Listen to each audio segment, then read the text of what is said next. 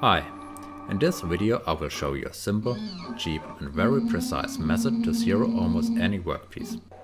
All you need is some aluminum tape.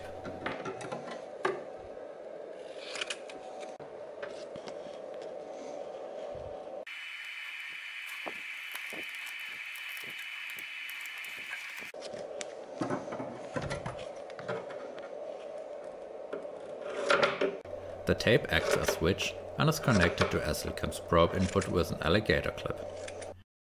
The other part of the switch is the tool itself, connected to ground. In my case, I've just grounded a spindle housing, which conveniently also grounds the tool itself. If this is not the case on your machine, use an alligator clip to ground the tool. Let's first touch off the left front corner of a rectangular workpiece. Select Setup Workpiece, touch off edges and corners. Enter tool diameter in the first field, and the thickness of the aluminum tape in the second. Now just stick the tape on the left front corner.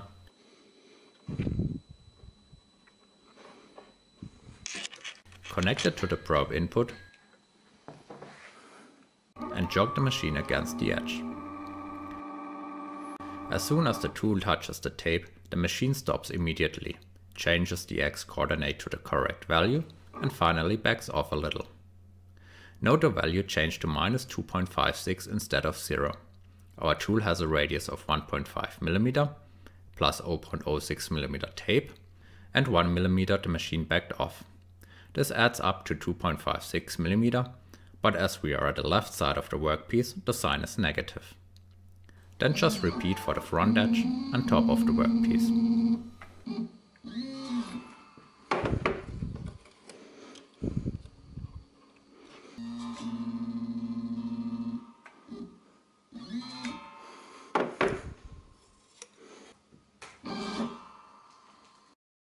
You can also do this with the spindle running.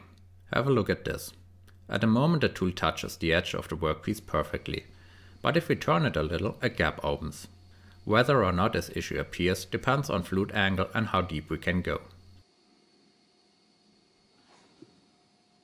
If we go deep enough to make sure there's always a point along the fluid in contact with the workpiece, the issue disappears, but we can also just turn the spindle on to avoid it completely.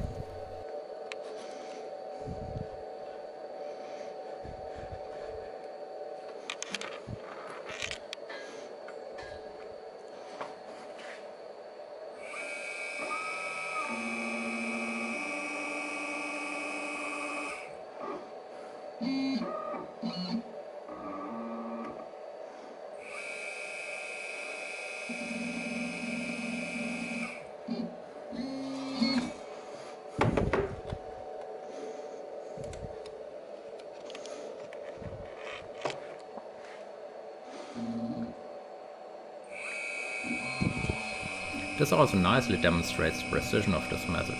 There's barely a scratch visible on the tape. Estlcam also assists you to find the center of a workpiece. Click Setup Workpiece, touch of center. To find the center of a circle we just need to touch off 3 points around it. The location of the points is not relevant, just make sure they are somewhat evenly distributed.